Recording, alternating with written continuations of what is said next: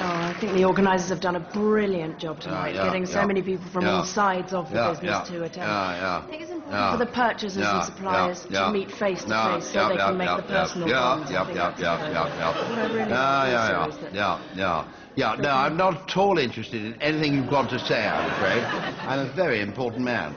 Now, you are a very attractive young lady, and it's nice to have you here for decorative purposes.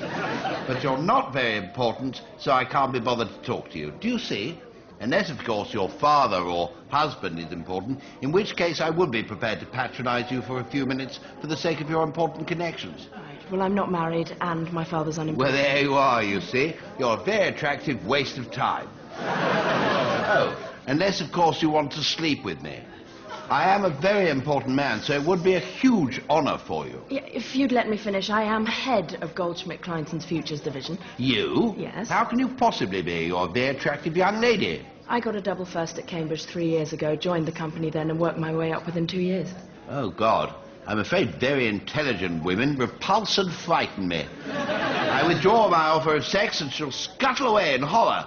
Ugh. Ugh.